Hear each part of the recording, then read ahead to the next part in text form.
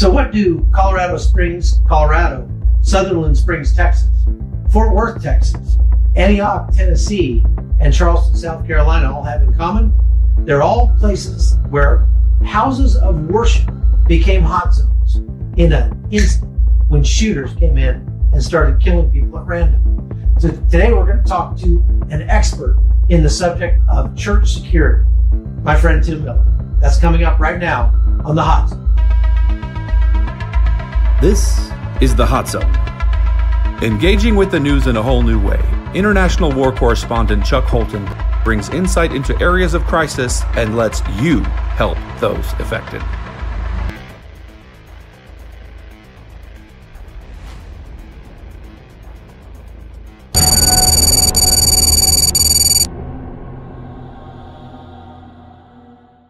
Faith Baptist Church serves a semi-rural area of southern West Virginia.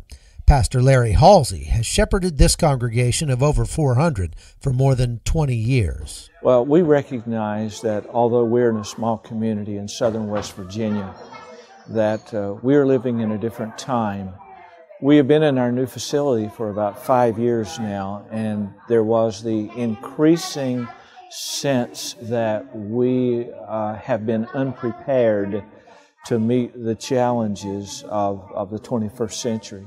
We had some meetings, and our leadership team recognized immediately the need to ramp up, to organize, which we had not really done. And we're very excited about what has happened in the last several months. We have a formal security team in place. Our people feel secure.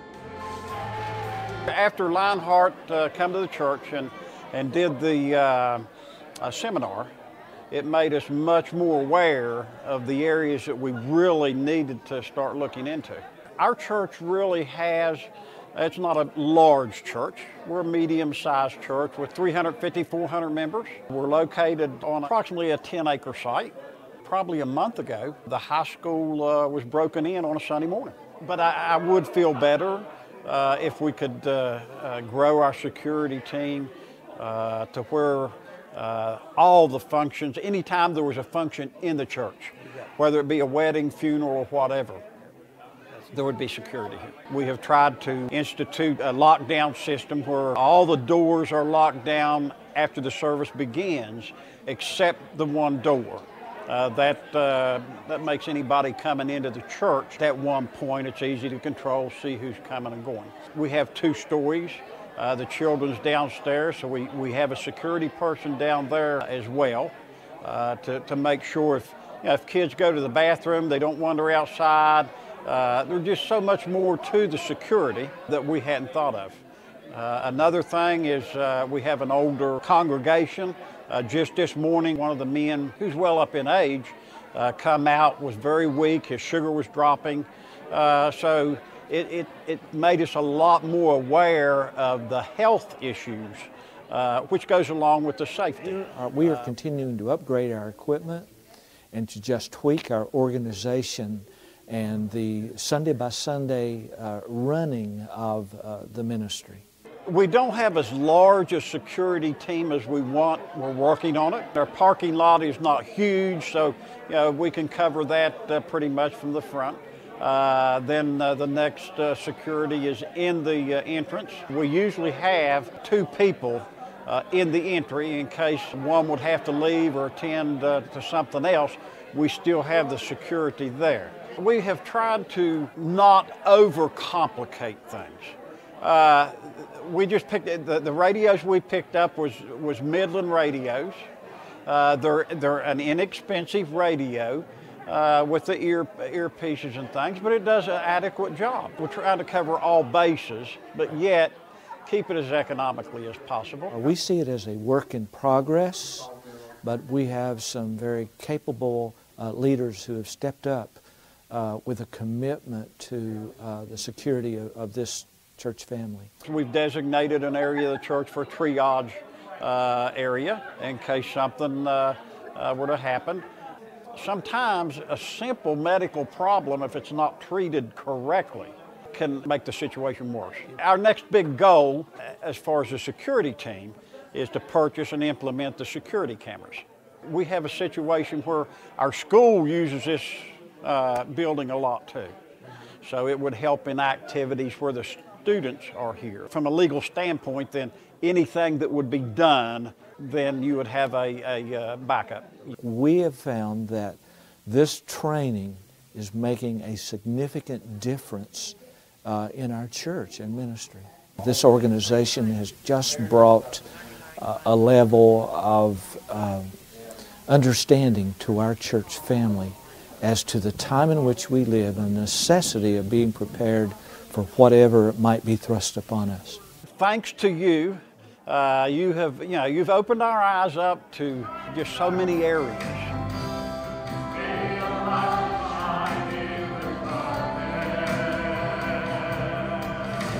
I think so many times people in a church just take for granted, that we was living 50 years ago. We're not.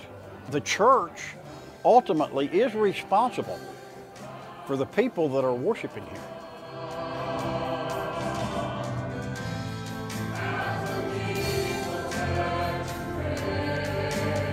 Tim, good to see you. I'm really excited to be here at Fort Lauderdale, or West Palm Beach, I guess. Yeah. Tell me about your church and what we see behind us and how you are involved with all this. Yeah. So, Chuck, any security program, especially at a church, has to be tailor-made for the organization. Mm-hmm. So you think about a church, we're a church of about 35, 40,000 over the weekends. We run 10 campuses. So that's not in one place. No, it's 10 different campuses across the spectrum. So we have a campus out in the middle of farmland. We've got them right downtown. Well, with each campus comes unique security challenges. And you're head of security for all 10 campuses. That's correct. So you oversee the whole thing. I oversee the whole thing. Typically, that's about 250 key volunteers.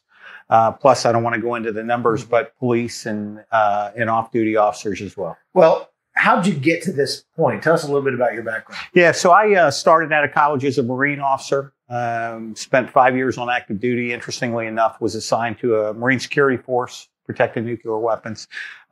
Graduated, from the Marine Corps into the reserves, into the real life, I call it, and jumped into law enforcement, was a police officer outside of Fairfax County, Virginia, and then ultimately a Secret Service agent. And then left the Secret Service, worked drugs, counter narcotics with the Department of Homeland Security, and then retired as the director of training. Mm-hmm. And that we met when you were working for, actually, you're just going to work for USFDA, I think. Yeah, actually, when we met, I was the liaison from Homeland Security into the FBI, if you remember. Okay, yeah, that's right. Office of Anti-Terrorism. So. Yeah, boy, that was a long time ago. Yeah, well, you were a lot younger then. I didn't. And better looking. Well, anyway, so we've been talking about church security, you and I, for a long time. Yeah. Tell me about the state of security in the United States for our churches. More than 76,000 churches around the country. I'm talking just evangelical ones. Right. And what are you hearing as far as their needs and where they're at security-wise? Yeah, well, Chuck, it wasn't too long ago that churches were safe places. You and I were raised, you never thought about violence in a church. Churches was where you went to make sure you were safe. Right. It's not the case anymore. Obviously, we're seeing dramatic increases, in numbers of attacks, in severity of attacks. Don't have to think long for the Texas shooting to come to mind, massacre in churches. So I think churches as a whole are beginning to wake up. Well, and there are a lot more attacks other than the big ones that we hear about. I mean, yeah, I read that you have some kind of security incident like that at your church almost every week. Yeah, we're dealing with a wide variety of security threats. When I first came here, security wasn't a high priority. Unfortunately, it is now. Because we're dealing with everything from domestic situations, child custody issues, to mental illness manifesting itself, to people that are just angry with the church for a variety of reasons. But if you think of any one of those three, it can become explosive just like that. And so the difference between, when I was a cop and as a Secret Service agent was, law enforcement is largely reactive. You get a call, you go, you try to clean up the mess. Secret Service or security is proactive. It's all about making it not happen. So bringing that mindset, because a lot of churches will have detail officers, they call them. But at the end of the day, the officer's presence is not a security program. So it's really important that security in a church is designed around Monday through Sunday, not just weekends. Interesting, a statistic you and I talk about all the time, 60% of violent incidents at churches occur during the week. So you got to be thinking about a comprehensive program. And, you know, churches kind of get intimidated. Oh, we don't need a big security program. No, you don't need a big security program, but you need an effective security program. And that's where good men and women across the country, they just stand up. It's time to protect our churches. When I'm talking to pastors, I don't do it with fear. Their job is to be a shepherd. And they shepherd them spiritually. And all I'm asking them to do is think about the physical protection of their flocks. And most pastors are, hey, you know what? You're right. We do have to think about that. Well, a lot of people think that a church security program is basically get a couple of concealed carry guys to stand out in the foyer. Yeah. And that's it. I mean, but we can see when I follow you around here, it's a much more comprehensive, holistic, kind of whole of the church a program, right? Yeah, it's good.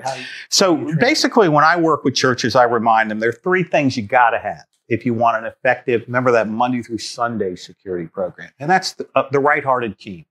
Man, if you put guys that want to be SWAT or, you know, MI6 into a church security program, it's a disaster because we're here to serve people. So you got to have that right-hearted team, but then you got to marry that team with training.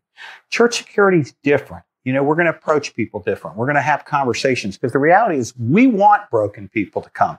Think about that. Not so in the Secret Service. You don't want broken people coming, but here we want broken people coming. And then you marry that good team with the good training with good technology, which is what you're seeing here. Because those three legs of a stool, man, and it doesn't have to be this big billion-dollar thing. You know, you can go to Walmart and get a, 8-pack of HD cameras now, children's ministry. Man, we're dealing with allegations in children's ministry. Well, it's pretty cool to be able to pull up a video and go, okay, now when did that happen again? And watch people go, oh. So church security is as much about protecting the integrity of the organization as just protecting people's lives. Yeah, I mean, the purity of the church is absolutely paramount. Yeah. And this is one way that you can ensure that. Both for good and for ill. But also, tell me about how you train. What kind of training are you putting your people through, and what would you suggest for a small church? 100, 200 people. Yes, and I get asked that question a lot. Let me just say that I have a passion for training. One of the things I did when I was training agents was we had to review the videotapes of officers dying because we have that now with Dashcam. And you realize that great training really does protect an officer's life, and it protects an agent's life if they can learn how to think and how to respond and how to have skills in advance. When that crisis period comes, they're ready for it. And so I kind of adopted that here. How do we physically, mentally prepare way before an incident? That's one of the things I train, what happens in your mind and body? Because about 50 or 60% of my team, they're not law enforcement. They haven't had that training. So we start there. And then we start with the skills that we desperately need. Number one, how to pray with people. Well, that's kind of an important skill to have because you may be that first point of contact. But then we move into de-escalation techniques because that's 99.99% of what we do. We talk about how to deal with the mentally ill. But then we also move into, no joke, active violence training. Our guys need to know how to respond, God forbid, if that shooter shows up at our campuses. And we train some more because you're only as good, the equivalent would be a professional athlete. Can you imagine a championship team not training all the time? Yeah, especially because we've got, these are our most cherished assets we're bringing to the church and our family. And I want to know that the church is protecting those people, is taking that protection seriously, and is doing what needs to be done to make them safe and not worried about the political aspect of it or how it's going to look. Right. I want church security that is right full on when I bring my family. That's a good word. I tell our teams every week, they'll tell you, I know, Tim, that precious family that's walking in the door right now with that beautiful little girl and that little boy, and they're leading them to the nursery, they're praying we get it right. Yeah. Big responsibility. Yeah. Well, Tim and I have been working together for some time, and a while ago we created a series of church security training videos. And you can go and watch those training videos. As a matter of fact, for subscribers to the podcast, I'm going to give them a link to be able to preview that and take a look at those church security videos. And I would highly recommend that you get those and that you share them with the security team at your church. And you go and ask your pastor, what's the right way to approach your pastor about That's a great question. your church security program? Yeah, again, I think it's not with a pastor, can I carry a big Glock or small Glock? I think it's all about, hey, this is an important function in the church. We want to serve the body by doing this. We want to serve humbly. We want to serve people. We want you to know it's not our job to keep people out. It's our job to screen people and make sure that the right people are coming in. If you're coming with a drug habit, good. Come. We just want to get you to the place where you can get the help you need. I think most pastors think security is about keeping people out. It's not at this church. This is about the stewardship of protecting God's people and places. And so I think when pastors hear that, it's a right focus, they're all in. They want that because ours is a healthy ministry. I mean, we have small group Bible studies. I mean, it's a great ministry. And what we found is that this ministry attracts people who don't normally come and serve. Because, cops and military guys, but now all of a sudden they're with another group of warriors and they're like, this is pretty cool. We didn't know we could do this in the church. Yeah. And so it gives them purpose too. Well, that's great. And, it is just so important these days to do. So I appreciate the hard work that you're doing in that arena. And, you can look up, Tim, tell us where we can find more about your company. Yeah, so my company is Lionheart International Services Group. It's www.lhisg.com. Lionheart International Services Group. Yeah. lhisg.com. Check it out. Thanks for being with us. Thanks. Appreciate it. Appreciate you, brother. Thanks for all the good work you're doing. That's it for today's Hot Zone. Thanks for watching. The Hot Zone is produced by Amy Holton and Livefire Media. Copyright 2019.